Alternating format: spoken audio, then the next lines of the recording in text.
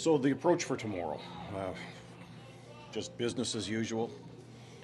Yeah, positivity. There's no room for negativity at this point. I thought we worked extremely hard last night, didn't get the result we wanted, but feeling sorry for yourself isn't going to help, and being negative certainly isn't going to help. Especially being Thanksgiving, a lot of American players here.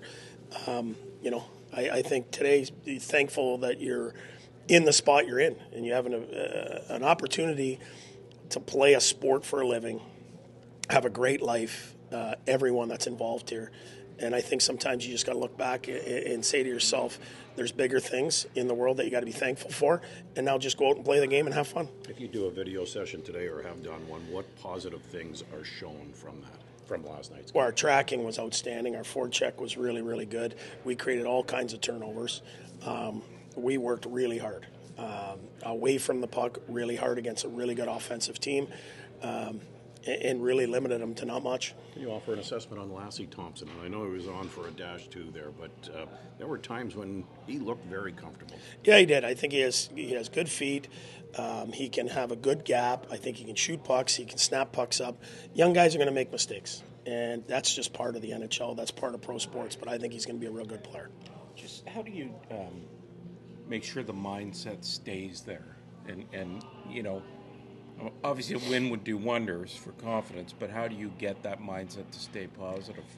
Well, you've got to just keep working and doing things right and trust that it's going to turn. You can't, we look today analytically or all the numbers, chances for, chances against. We've lost 7 times when we outchance the other team.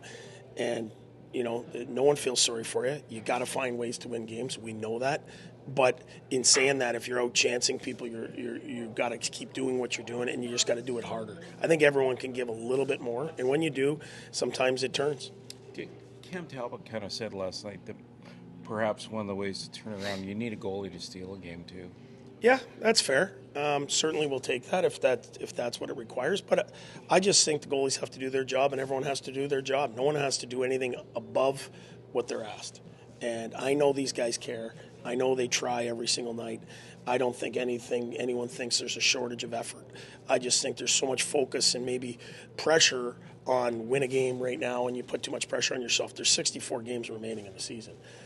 The first 20 is highly criticized and looked at. There'll be teams that are winning games right now that probably don't, or shouldn't be winning as much as they are, that won't win as much in the next 20. You have to trust the process that if you keep doing this, and we get some guys back and Shabbat and that we're going to start to get more wins. Do you anticipate? Do you anticipate having Shabbat tomorrow? And we'll find out. He's going to skate today. Clearly, it's a huge loss for us.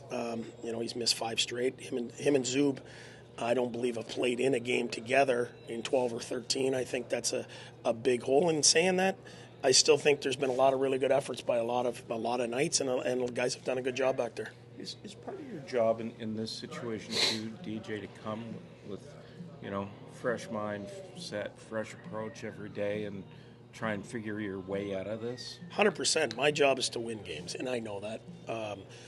There is certain bits of development with Sanderson and Timmy Stutzel that still has to be involved every day, but and my job is to fix things. And if guys are hurt and guys aren't out, I got to make other guys play better. And I take full responsibility that we're not winning enough games. But in saying that, I'm not going to be negative, and I'm not going to, in turn, start pointing fingers. I think our team works extremely hard. I think they worked extremely hard last night. I think we could have had a better result. We just didn't. Anaheim, what do they give you tomorrow? Anaheim has some guys that can really score up front. Not depth of scoring, but they have some high-end players that can score. Zegras and Terry and these guys. They still got Cam Fowler. They got John Gibson in that. They beat the Rangers last night. The NHL's never been closer parity-wise when anyone can beat anyone. So for us, it's about getting a win, not about playing Anaheim, playing the right way, out-checking them. And if we do that, we'll get the right result. Did you see the process, the mindset go to looking at it from a process instead of an end result scenario? Well, for sure. I mean, you would feel a heck of a lot better if you were 4 or 5 games over 500 and maybe you weren't playing good, but you were getting away with the wins. You'd feel good today.